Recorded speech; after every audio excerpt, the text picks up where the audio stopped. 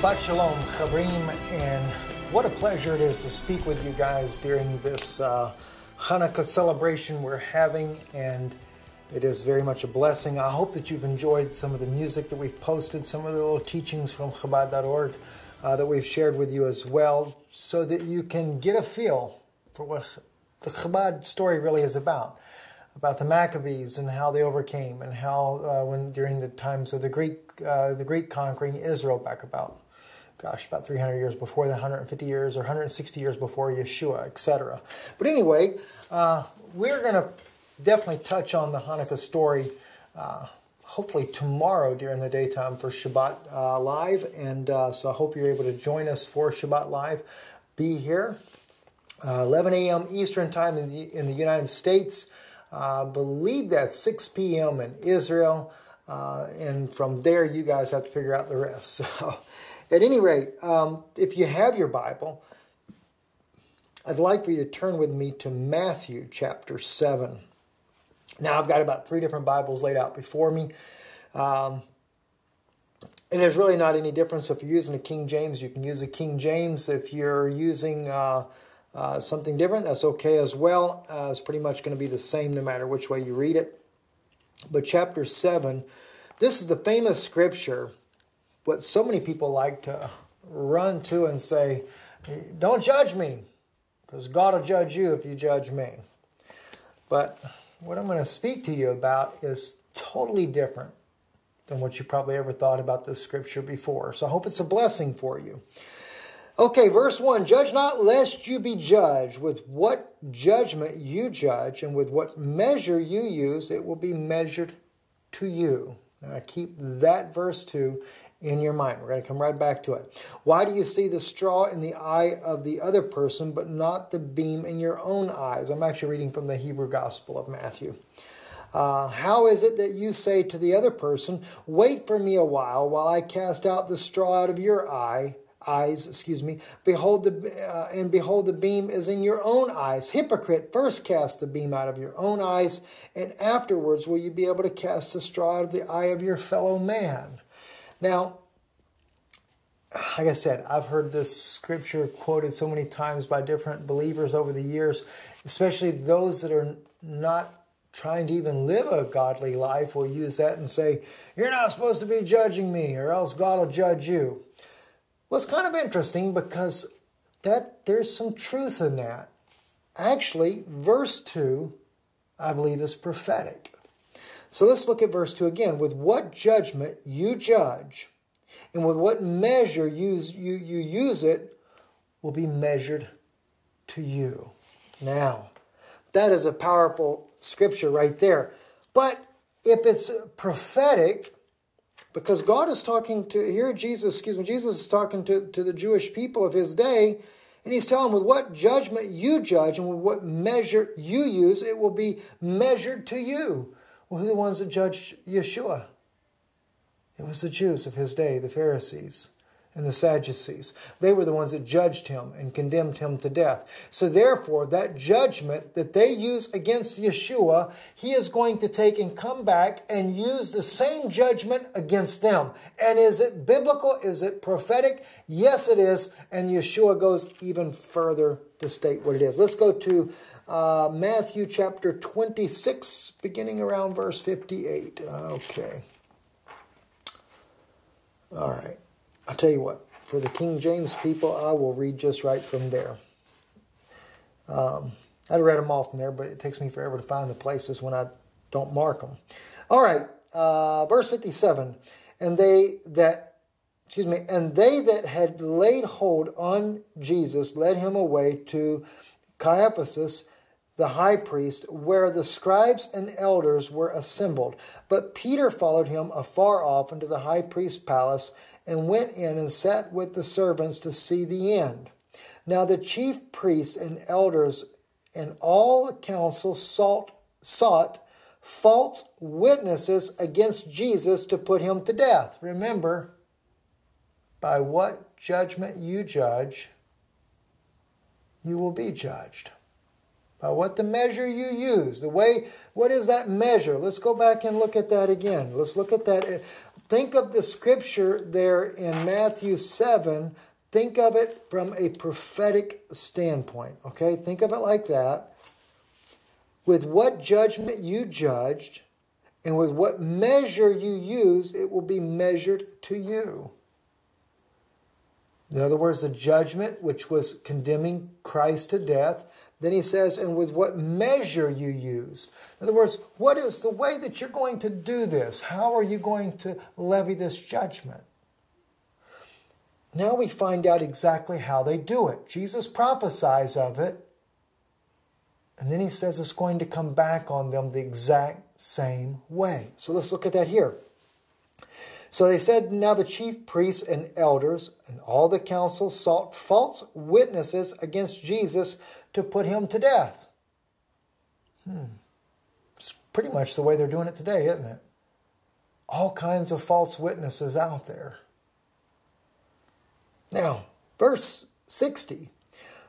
But found none. Yea, though many false witnesses came, yet found they none. Let me just stop there for a moment. It's just like in today. There's many false witnesses out there. Many are coming.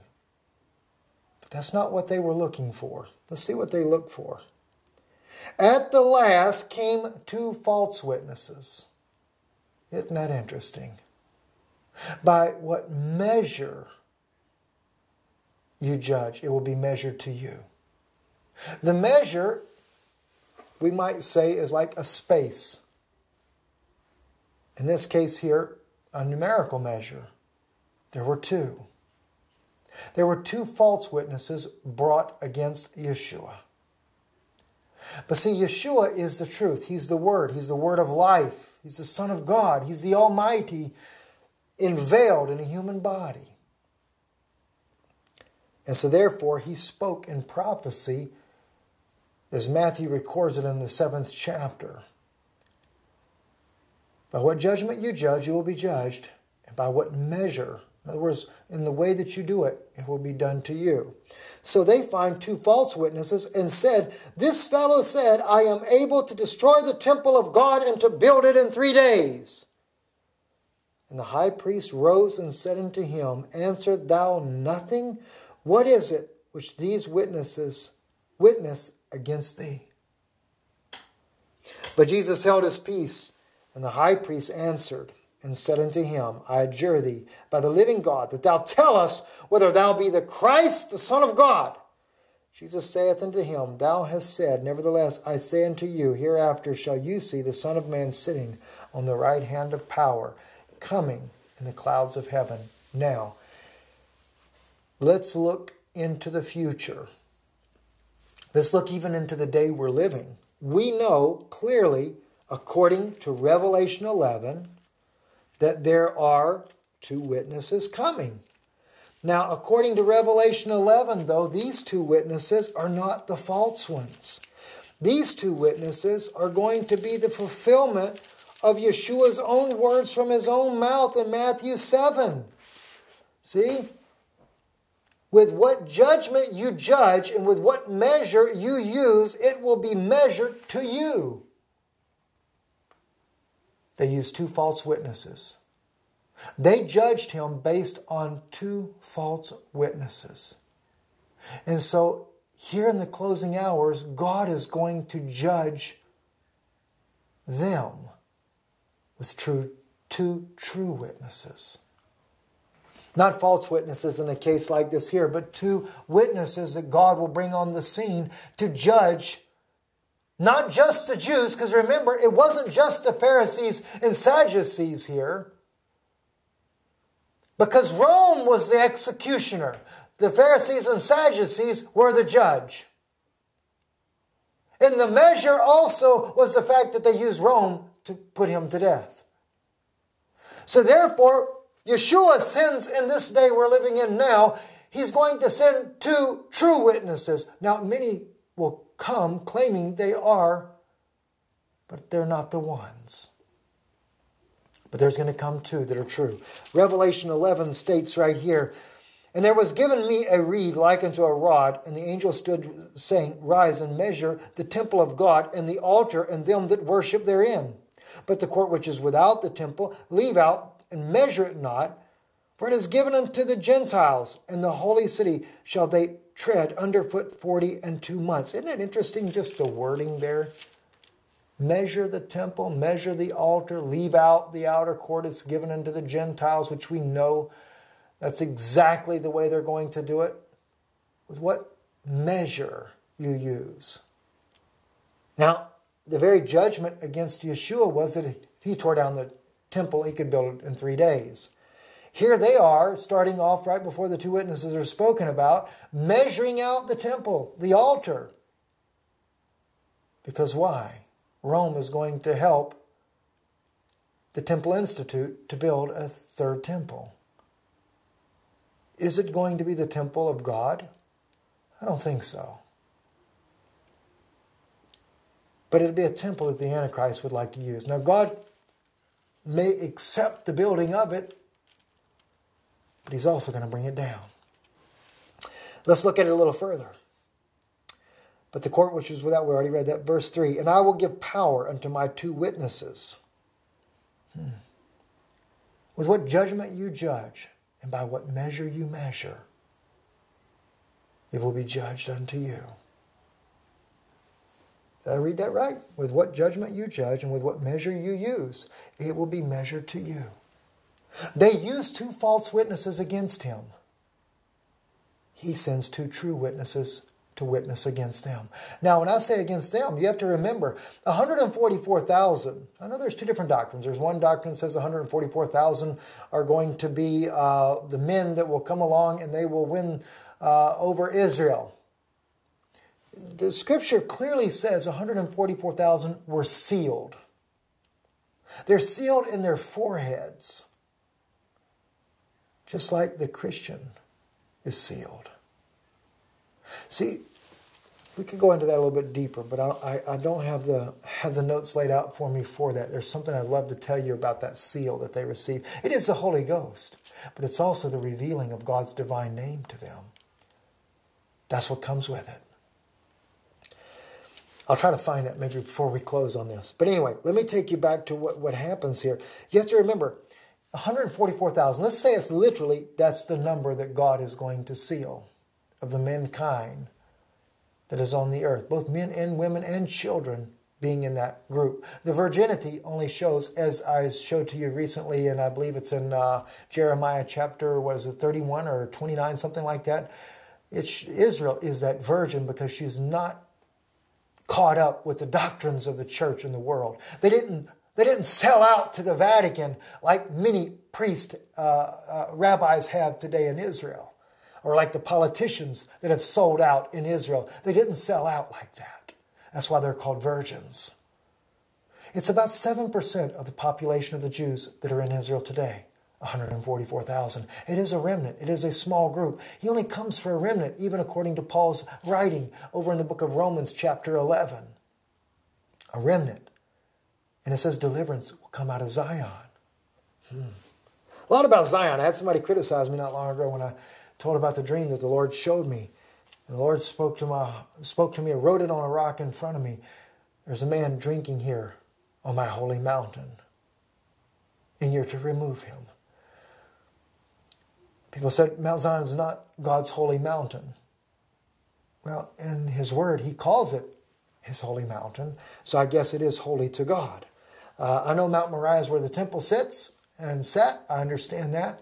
But Mount Zion also means a great deal to the Lord as well. All right, so anyway, the 2 witnesses, I give power unto my 2 witnesses, and they shall prophesy 1,260 days, clothed in sackcloth. These are the 2 olive trees and 2 candlesticks standing before God of the earth. And identifies them to be the same 2 over in Zechariah. Isn't it interesting how long they prophesy? Do you know they prophesy basically in God's timing 3.5 days? Well, Yeshua, they accused him and said that if he tore down the temple, I'd build it back up in 3 days. Isn't it interesting? Yeshua is going to build Israel. You are the temple of God. You as an individual, Gentile or Jew, if you believe that Yeshua is Messiah, you are that temple.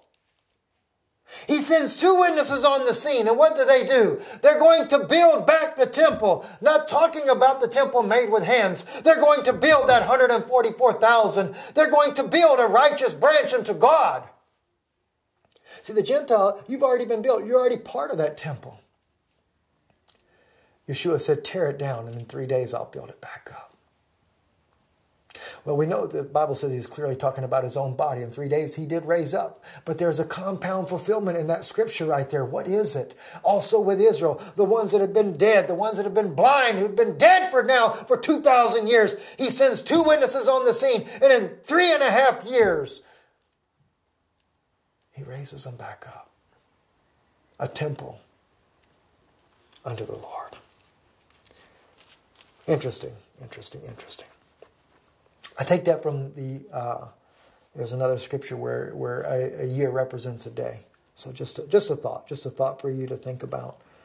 I don't want to doctrinize this, but just some similarities I see in the scripture. All right, now it says, these are the 2 olive trees and the 2 candlesticks standing before the God of the earth. And if any man will hurt them, fire proceedeth out of their mouth and devour their enemies.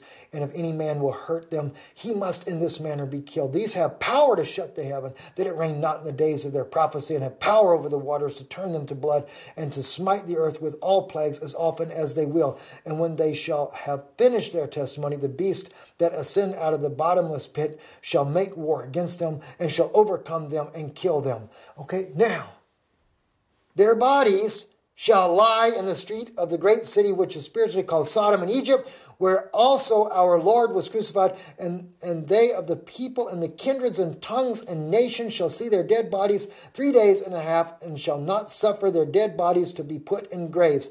That's twofold right there. They see their dead bodies. And that might be because of newscast, but it also may be because they have made Jerusalem a city for all nations, which is exactly what they're going to do as they divide the land.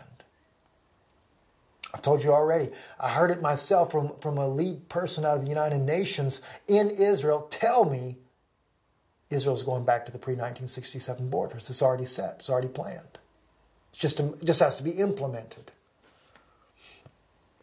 So they don't suffer their dead bodies, and they dwell upon the earth shall rejoice over them, send gifts one to another, because they 2 prophets tormented them that dwell on the earth. And after 3.5 days, the Spirit of life from God entered into them, and they stood upon their feet. A great fear fell upon them which saw them, and they heard a great voice from heaven saying unto them, Come up hither. And they ascended up into heaven in a cloud, and the enemies beheld them. And the same hour was there a great earthquake, and 1/10 part of the city fell. And the earthquake were slain of men 7,000, and the remnant were affrighted, and gave glory to God of heaven. The second woe is past, and behold, the third woe cometh quickly. Now let me tell you something. This is such a blessed thing. Let me tell you a couple of things.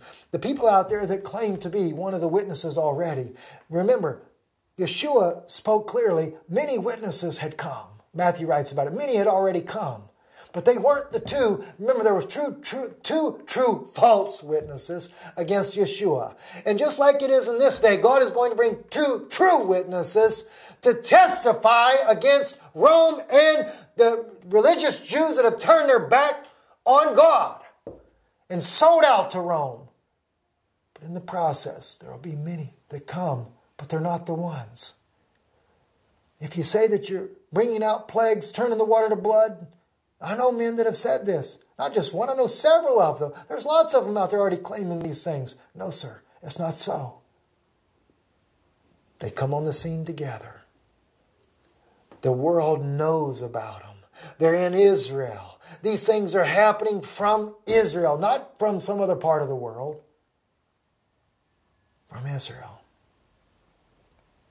When their ministry begins, believe me, the world will know what's going on. You'll see a revival begin in Israel as well. Not amongst the whole nation, amongst a little remnant that are believing. The remnant were affrighted, those that hated them were not affrighted. But when they rose up, 10th part of the city fell. I have a feeling right where they build their little false temple, it's going down. It's going down. And what are they doing? They're witnessing that Yeshua, the resurrection of Jesus Christ, Yeshua HaMashiach, was absolutely 100% on the dot. I'll tell you another identity of the two witnesses. They will know God's divine name. It won't be Jehovah, Yahweh, Yahweh, whatever you want to call it and everything. It is a name that is given. They're sealed. The 144,000 are sealed with the Holy Ghost and given this name. A pure language is restored to them where they may be able to worship God by His name. The name Yeshua was the greatest name that ever was on this earth, because it was God manifested in a human body. This is why it's interesting that God's divine name, the pronunciation was lost not long after Yeshua left the scene, because His name became exalted. And as He comes back and completes redemption, then Israel begins to worship the God of Israel, the very God that married them in the wilderness journey. Now, let's go a little further here. I want to share with you some more things here. I want to take you over to Obadiah, because we're not done with these witnesses here. Odd place for two witnesses, believe it or not, but it's right in Obadiah as well. Let's go to Obadiah 1, chapter 1. There's only one chapter, verse 18. And the house of Jacob shall be a fire, and the house of Joseph a flame, and the house of Esau for stubble. They shall kindle in them and devour them, and there shall not be anything remaining of the house of Esau, for the Lord hath spoken. I've already proven to you. You can go back and read the book of Obadiah. You'll see that the Romans are the descendants of Esau. God clearly identifies them. He says, you were the ones that stood in the way while the temple was being destroyed. You're the ones that kept them from going anywhere. Titus, the Roman general, he had confederated with Syria, which the Syrians are from Huldah. Huldah was of the royal house of Esau. They became later the Romans. So they worked together. They're brothers. Of course, that's why the Vatican and the Muslims work together. They're brothers. You know, it's funny today. I seen a flag at an embassy. It looked like an American flag. It had red and white stripes. I still don't know what country it is yet. I haven't had a chance to look at it yet. But on the part where the stars are for the United States, this flag here had a picture of the sun and the moon. And I'm thinking, and the address of the place was 666. I fell out laughing. I said, there it is. The Vatican, sun worship, and the moon worship. You know, they serve the sun god. You know, they're a little kosher wafer and everything. And of course, they've united with the Muslim world. And the United States happens to be their military wing. Got the stars, the stripes of the United States flag. And here they are at 666. I thought that was so interesting. I got to find out what country does that. You guys, I'm sure, will tell me, because I haven't had a chance to look yet.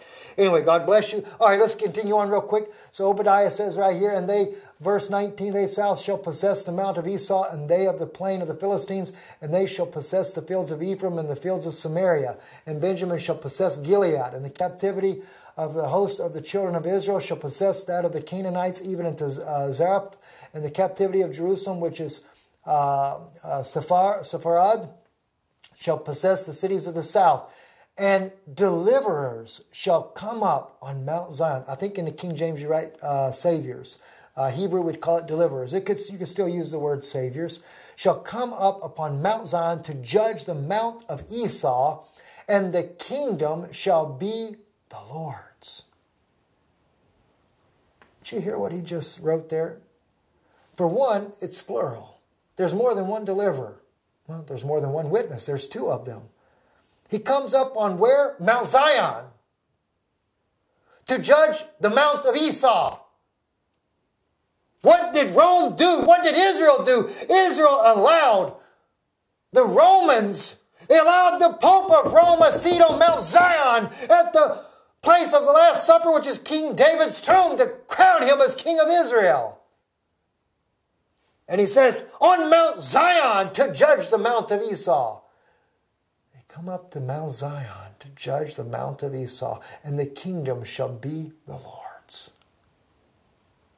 This is when it's all being done. I mean, I really don't see how people miss this. I can't, for the life of me, I don't see how people can miss this.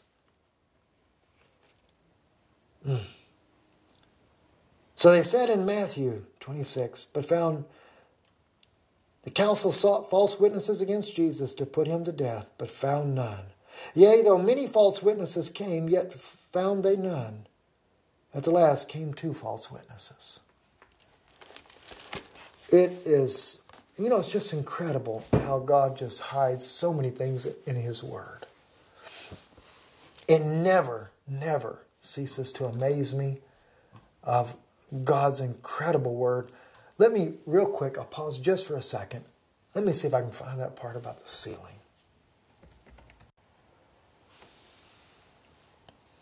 Okay, I got it right here for you. Revelation 14:1. And I looked, and lo, a lamb stood on Mount Zion, and with him 144,000, having his Father's name written in their foreheads. Isn't that interesting? What is that right there? He has revealed the divine name of God. It's been revealed to that little group, at 144,000, it was revealed to them. And they stood upon Mount Zion. Incredible, isn't it? Anyway, God bless you. We love you. And happy Hanukkah. Chag Sameach, we say in Hebrew. And just be blessed. We look forward to seeing you at Shabbat Live tomorrow evening. I'm going to try to figure out how to put that link on either on our website or on our Facebook page, so you can see that. I don't know when I'll get around to putting that up, but I'll try to get that up for you guys. And pray for us. We thank you. We thank you for those of you that support this ministry. We thank you for those, whether it's by your prayers, your financial contributions as well, because you're the ones that make it happen. You're the ones that make it possible.